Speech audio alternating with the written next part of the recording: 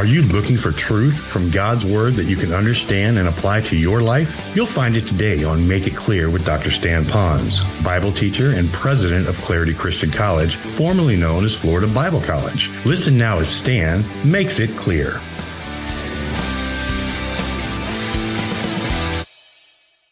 I got thinking when the Lord was there praying for His disciples and for people like you and me. Can you just with me for just a moment in your mind? Here He is praying to God the Father. He's talking to Him. And who do you think was in front of Him? Because He was with them at that time. He'd be looking at Peter over here. And as He saw Peter, He thought, Peter is going to reach so many people for God. So many Jews are going to come to know the Lord as their Savior through Peter. So many churches are going to be started through Peter and the people he's going to disciple. So he's looking at Peter as he begins to pray, and he prays that there'd be unity there. And then he looks over here at John, and he realizes that John is going to see so many people in Asia Minor that's going to come to know the Lord as their Savior. So he's praying for John. And then he sees the vacancy where Judas Iscariot would have been. But because he was the rummy and left, he's now seeing where that hole is going to be filled by the Apostle Paul, and he's thinking about him already ahead of time and praying for him as a future disciple, knowing that he'll be starting so many churches in Europe, and it's going to spread all over, and then we have our church here today. And so I'm looking at all these people that he's praying for, and the one thing he's praying for is that they would be unified, and how important that really would be to them.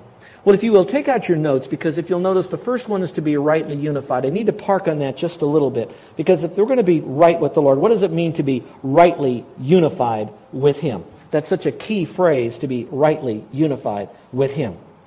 Now, when we're talking about rightly unified, we're not talking about that we all have to be a part of the same organization. We all have to get all the denominations together, that we all have to compromise our theology, and the greatest way we have unity is all you have to do is love God, hate Satan, and we're unified. That is not how God operates. That unity is far deeper than all of that. It says a whole lot more about us walking together in love and faith. Let me go back for just a moment.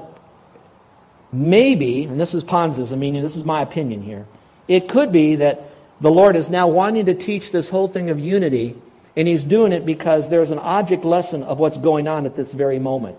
Do you all remember who Matthew was? Matthew represented Rome as a tax collector. A little-known disciple who was there, not much written about him, we know, is also a Simon. It wasn't Simon Peter, it was Simon the Zealot. He was one who was a Gentile. He was so zealous because he was against Rome. And so now you have someone who's pro-Rome, someone who's against Rome, and is part of your team right here, and you wonder how that unity must have fit together. So you can see as you look over this group, they were having some challenges. Then you had James and John who are vying to see who's going to be first in the kingdom. And while that was going to happen, you saw the other disciples that were jealous of these guys trying to be the first in the kingdom. So you had disunity going on there. And so the Lord's heart is broken when He sees these kinds of things. And He realizes unless we get on the same page together, quote, the page of biblical accuracy and sound doctrine, what's going to happen then is there's going to be conflict in our life. And may I add one more thing? Knowing sound doctrine only makes you theologically, mentally, intellectually with sound orthodoxy, but that doesn't mean we're living it out. Now we have to live it out, and that's what He's really speaking to here. So it's the right relationship with one another. Oh, how important it is to do that, how that original group and how the future group needed to come together. I did some research to find out how many different denominations there are. Would you like to jot on your piece of paper your guess of how many denominations there are today?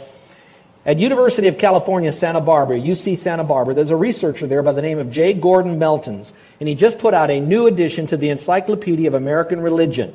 I got this out of AP, and so here's what he said. He said that in his list there are 2,630 denominations, 2,630 denominations, in 24 informal families. There's 116 Roman Catholic flocks, hundreds of Pentecostal flocks. And according to a January Associated Press report, among the least mainstream are the following. You have the John F. Kennedy worshipers. It's a church which actually believes, and I'm quoting now, that it can pray to the late President John F. Kennedy and can be cured both of congenital defects as well as terminal diseases. Then you have the denomination known as the Nudist Christian Church of the Blessed Virgin Jesus. I don't have any more information. I didn't want to search any further than that. Then you have the Church of God Anonymous, the Church of the New Song, which once offered porterhouse steaks for communion. Then you had 22 other denominations that believe in UFOs, including the Clone Happy Raelians. And in addition, it talked about the Church of the Ministry of the Universal Wisdom, which is a church that looks for flying saucers that are going to come. And then there's the Church of What's Happening Now, and it's obviously a more contemporary church. And then we get into the one that's closer to home. Out of the list of 2,630 denominations, he found 30 different denominations calling themselves Baptists alone. Seventh-day Adventist, Two-Seed in the Spirit Baptist, Presbyterian Baptist, General Baptist, Regular Baptist, American Baptist, Northern Baptist, Southern Baptist, Conservative Baptist, and the list goes on. And just last week, I was having breakfast with one of our guys, and he was telling me that he had a relative on the mainland that goes to a church, and the name of that church is called the Scum of the Earth Church. And I haven't Googled that one either. That one must be pretty fantastic as well. I'm not dissing all of them. I'm just going to tell you how that different people want to go through Scripture and to look at all the different things that they have there and how fractured they really are. And so he says that we need to be rightly unified. I want to talk about that. What would be, if we're rightly unified, what would it begin to look like? Hold your place in John 17 and look, if you will, to Philippians. And this will be the only other passage other than John we're going to look at today. But I want you to look at Philippians chapter 2. Philippians chapter 2. This is a result of what being unified rightly could look like. I know I'm reducing it to one verse, so it sounds like I'm proof texting this, and I apologize. I don't have enough time to totally unpack it like I'd like to. Why am I giving this to you again? If you want to pray for those that are going through trouble in their life, you want to pray for unity. And while you're still finding Philippians chapter 2, let me share this illustration with you. It's an illustration of a true statistic. There are happy things that can bring us together. This afternoon, we're going to be baptizing 2 people at beautiful Sherwood Forest here, Sherwood Beach. Rated number 7 in the whole world of best beaches in this year by Dr. Beach. We're going to have a wonderful time eating for those that are able to come, wonderful time baptizing. That's going to bring us together in unity. I will tell you that I do a lot of funerals. I'm called upon to speak. I thank the Lord. Every pastor ought to have some outlet into the community to give the gospel. I thank the Lord that, oddly enough, I can do funerals. I can give the gospel. They're the most tender at that point. And people, even though the family is fractured, they somehow come together in some measure during a funeral. There is tragic times that will still bring, happy times and sad times can bring people together. But the odd thing about it all is we can go to the picnic this afternoon and have a lot of unity and still go back and begin to cut down and demoralize other people behind their back and fracture the reputations of others. We can go to a funeral and be there with the family and be cordial and be like adults. And then after we have the refreshments and the whatever you call it, the reception afterwards, we go back to unforgiving the other people and getting on their case and avoiding them and all that kind of stuff. It can happen. I'm grateful that I have pastors who love the Lord, they love you, and they love their families. I've been blessed in all my churches to have all staff that we've been able to get on the same page. Now, that doesn't mean that some like this and other like that, but on the main issues, we had unity. When I pastored in upstate New York, we had beautiful, beautiful parsonages. Ours was a 2-story parsonage. We had 2-story apartment buildings, 3-bedroom, 2-bedroom, 1-bedroom for all of our staff. We had 4 other parsonages. We had beautiful state-of-the-art soccer fields that was so that it would drain when it rained, so you could still play soccer on this thing. Beautiful, beautiful gymnasium. We had all of that. The responsibility of the pastors, we would have to take care of literally the acreage that our own parsonage would sit on. It was all connected to this huge campus. And we like to do that. And one of the little things I enjoyed was getting on that little riding mower, you know. Nobody can call me. I can't get on my emails. Nobody's pestering me. This thing is just rocking. And I'm just, how fast can I get this thing done? Every time I'd mow the yard, I'd try to do it faster than I did the time before. You know, everything with my life is trying to beat myself, you know, that kind of thing.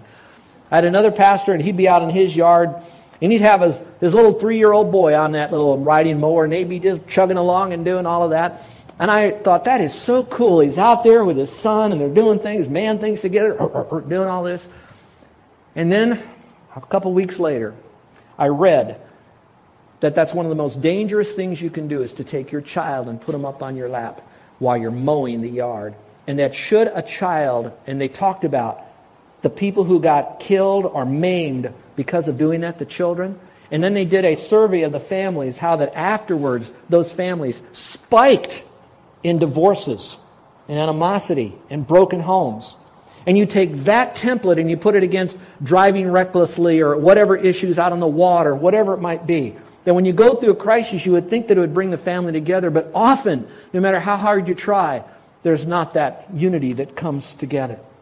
And I believe the Lord knows that that's the potential when we go through a crisis of disunity, and why He is crying out to God the Father that we would be in unity with one another. We'd be in unity with God the Father, and how important that is. So when you hear of someone going through a crisis like our missionaries, would you pray that they would be in unity when they have to make decisions on what contractor, or even to rebuild in the same subdivision, or how to spend the money?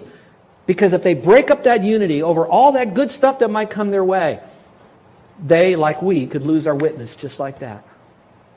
And that's why unity is so important. Well, what would unity might look like? Look over here at Philippians chapter 2, verse 2.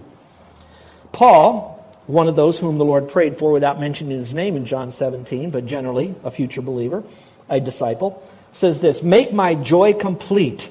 Let's pause for a moment. I don't think there's anything that makes us happier than when we watch our children getting along with one another. And I think if your kids could speak freely, they would tell you that nothing brings them greater joy than when mom and dad are laughing and having a good time and are just loving each other genuinely. And so Paul is saying here for the church, which would be, so to speak, his spiritual children. He says, make my joy complete by, and here's the result of unity. He says this, by being of the same mind. Now we're talking about rightly united, so where do we want to have the right mind about? We need to have the right mind about Scripture. Let this mind be in you, which was also in Christ Jesus. I talked about servanthood there. But it also talked about let the Word of God dwell in you, in your mind richly. Love Him with all your mind richly. So if we're going to be unified in anything, we have to have a common denominator. And the common denominator is not going to be our church heritage or our church traditions. The common denominator we have is a common denominator that will never change over any age, under any situation. And the only common denominator we have, written fashion, is going to be the invariable Word of God right here. Now, yes, it's in Christ and God and the Holy Spirit, but it's all found in the written Word right here. Let the same mind be in you, and if you want to get on the same page, it needs to be the page of Scripture. Now, I know that's another whole message, because people say, well, they use the Bible too, and they don't say the same thing we do. Now you get into hermeneutics, and it all has to be properly interpreted. Number 2, go back to the verse again. It says, of the same mind. That brings me great joy, and I like that it started that out first. By being of the same mind, because I think then you have the trickle-down effect. Maintaining the same love. You know, you really can't love someone equally unless you know how to love them properly. And how you love them properly is to get it from God's Word. So if I know how to love a person properly, then I can love them properly equally. Now let me make this clear. It doesn't mean that we're going to have the same emotional connection to everybody. Different personalities will draw. Different common things you have together will draw people together. But the love you're going to show equally to one another. In our church in Southern California, we had a lady who gave birth to triplets. And help me, honey, were they 3 girls? Twins, okay. She's glad I don't want to. Let's bring her back to 2 instead of 3. All right. Boys or girls, honey? First. 2 boys and 2 girls, all right. She gave birth to 2 girls. No? Oh, thank you. I should get my illustrations right. She had 2 kids first. Can't remember if they're boys or girls. And she was so excited, she was pregnant, and then she found out that she was going to have triplets. And so what she told me, she said, you know, when I had the twins, I could go through the mall, and any wife, any mother who had twins seemed to be drawn to her immediately, and they would immediately have something to talk about. She said, when I had the triplets then, all those women who had triplets, wherever I was, they'd see me, we'd all have something in common that brought us together. But she says, I found very few that had twins and triplets in the same family together. What brought them together? A common thing. But love now is going to be no matter if you have kids or no kids. Whether you're single again, or been married for 60 years. What brings that together is the same love. Go on, the next part. It says this. United in the same spirit. That means one soul. That means emotionally we're passionate about the same thing. And I believe that would be getting out the gospel, intent on one purpose. I believe the one purpose we have is to glorify the Lord. That would be united together in a proper way. Let's look at number 2, and these will go more quickly now. What else did he pray for in the unity? It would be reflective of the deity. I think that's important when I talk about the reflection of the deity. Could not you agree with me that God the Father, God the Son, God the Holy Spirit never had an argument with one another? Could you agree with me with that? Do you think that either any one of them would be at cross purpose of one another? No. Do you think anyone loves more than the other one would love? Do you think any one of those that would be there would have a different mind than the other one? They'd all be together. So if we're now going to have the unity what the Lord has here, then that unity that persists, that exists between God the Father, God the Son, God the Holy Spirit together, now we are a partaker of His divine nature. So that unity lives within me because now I have that same unity as it is of the Lord. So now, if I have the Holy Spirit within me and the Son and God in the divine nature, which I do because I've trusted Christ, that's how I get that. All right, that means I have it. That means you have that in you, the divine nature. Then that does mean, based on Scripture, we can get on the same page with one another. So basically I'm saying this, that it reflects His deity, which means that it is accomplishable, that we can't have that fatalistic thing. There's no way we could have unity. Yes, there is. That there can be with God the Father, God the Son, God the Holy Spirit. There can be, because He's in me, with you. We can be in unity. Now, yeah, that's true. You might like pepperoni on your pizza, and I might like cheese, and someone else likes anchovies. But one thing we all agree on, we won't eat dirt. We'll eat food. So there's certain things that are going to have that same basis altogether. Number 3, we need to be responsive to this truth together. Verses 21 and 23 talk a lot about this. I have up here in front of me a box of crayons. My wife saw them down here and she said, "Oh, you left your crayons here. Thank you. I guess you wanted me to draw pictures while you preached." I said, No, I'm going to use them up here. Those of you that have, and she was kidding, of course, weren't you? Okay, I'm going to spill these crayons out just a little bit out of the box. If you looked at them very carefully, you're going to see some that are used a little bit more, some that are not used as much, some of the papers peel back, some of them are kind of just about a nub left on this. You'll also notice they're different sizes, they're different colors. Some are new, some are older. But one thing I've noticed, that all these are still crayons. None of them become a pencil or a pen. The next thing I notice is they all of these fit into the same box. And so I want you to know that what we're reflecting is the unity that's found in Christ. And while I'm living out my life, no matter what different personality style you have, whatever gifting you have, whatever ethnic background you have, no matter your age, whether you're male or female, it doesn't matter if you're a new believer, a middle believer, an older believer, in other words, you've been walking with the Lord a long time, we all can fit in here as long as we're all crayons. And for us, we'll all fit together as long as we are blood-bought, born-again believers in Christ. I talked to a gal, Carol and I were on the phone together with her recently, a sweet gal, and basically she says she's all alone. She's trying to take care of her mother as a caregiver. Her mother is a recovering alcoholic, but has got bipolar. She doesn't have anybody to help her, and so Carol and I said, "Is there anybody in your life for support where you live?" She lives 4,000 miles away. And she says, "Yes, I've got some people in my life that I think can help me." She described one as a Mormon. She described another as just a good person. And the third one, she says, is a Christian that backslides a lot, that just doesn't always walk with God. And I said, you have a lot of good people in your life, but what you're missing is someone who is a spiritually mature person who is vitally connected to the Lord in an intimate way to come alongside you to give you the coaching, the modeling, the mentoring that you need. And here's what her response was. "Would you pray for me that I could have someone like that?" And I said, "I will." And then Carol volunteered herself to be available. And here's what her response was. Her response was this: "I have a terrible relationship with my mother. I fear mothers." And I said, "You know what? Nobody fears Carol but me. So I want you to know that Carol will be your mother to help you through this time of feeling like you're alone." Now, as good as that is, and the connection Carol has with the Lord and with her and all that, she cannot model it. This gal can only hear Carol's voice, experience Carol's prayers, but it's responsive when they're able to see that. And I want to end with the last one because we're running out of time, and this is probably the most important.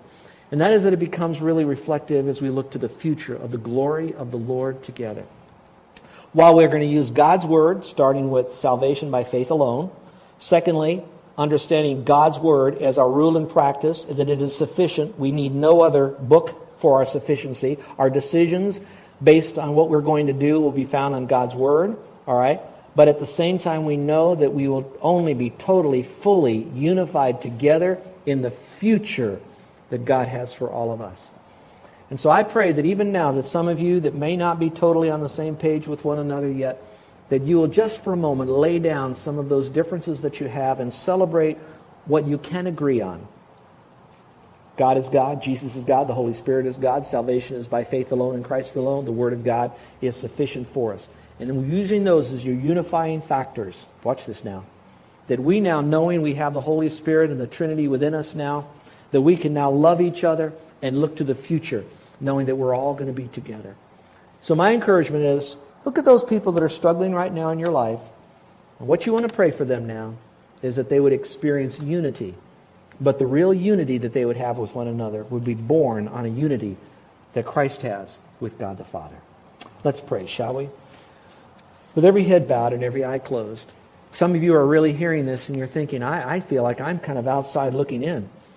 I'm not part of God's forever family. And I want to be a part of that.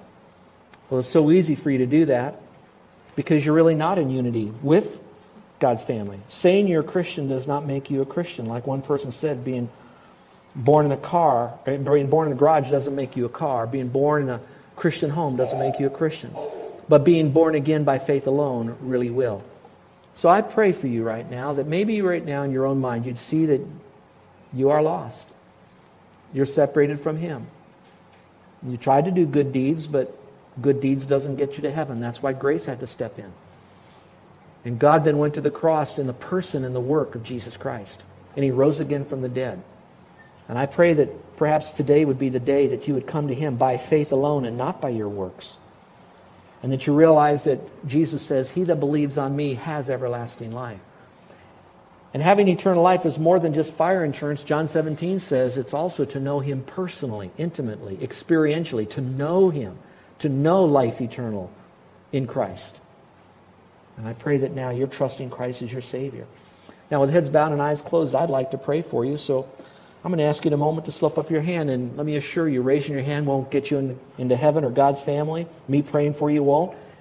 Any more than walking an aisle or even getting baptized. None of those things will get you to be a part of God's forever family. You become unified with the Lord when you realize Jesus paid for your sins when He died 2,000 years ago. And by placing your faith alone in Him, you can have everlasting life. So now, if you're saying something like this to the Lord, I'm going to ask you to slip up your hand. Can you say to the Lord, "Lord, I know I've done things wrong. I know I'm not perfect. I do believe that Jesus died and rose again. And the best I know how, I'm trusting Jesus Christ as the one who will forgive me of all my sin." Now that will put you into His forever family. That will make you to be one of those that He prayed for in John 17. That you would know Him and be unified in Him as He is in His Father.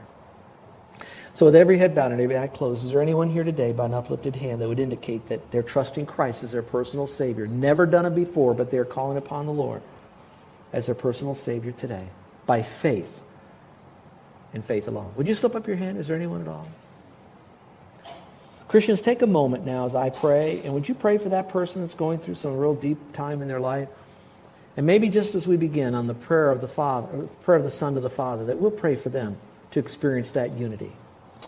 Our gracious Heavenly Father, we thank You that we can be in Your forever family, and we thank You that You've made us obviously different, and that different ones are taller and shorter, man and woman. We know that some have different ethnic backgrounds. But Father, we've all been made different. But Father, how much we need to be in unity, because that's what people are going to look at to see genuine, authentic Christianity. Now, Father, I pray for those that are going through some deep times, like my friend Randy and Jasmine, that gentleman who is at a challenge in his life right now. For that gal who doesn't have anyone, who feels sometimes that she's all alone. For the one who is now at the last winter of her life without a life partner, a mate, and the feeling of rejection. Now, Father, I pray that through all of them that they would experience the unity that can be found in Christ, even when perhaps the world around them is not so unified to them. Now, Father, help us as a church to be strong in unity.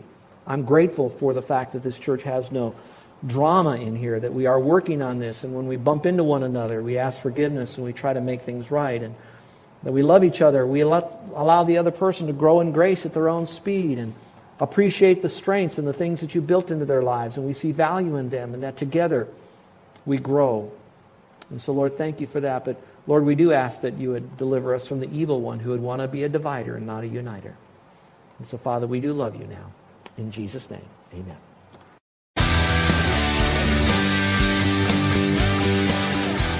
This is Joe Ponz, and I want to thank you for listening to Make It Clear with the teaching of Dr. Stan Ponz, founder of Make It Clear Ministries and president of Clarity Christian College. Make It Clear is dedicated to taking the Word of God with clarity into every person's world. It's the support of listeners like you who make the ministry of Make It Clear possible. You can provide your tax-deductible gift to Make It Clear online by going to makeitclear.org. That's makeitclear.org. Thank you for helping us make it clear. If you would like to have Dr. Ponz speak at your church or event, please email us at tellmemore@makeitclear.org. That's tellmemore@makeitclear.org. Thank you, and remember to make it clear.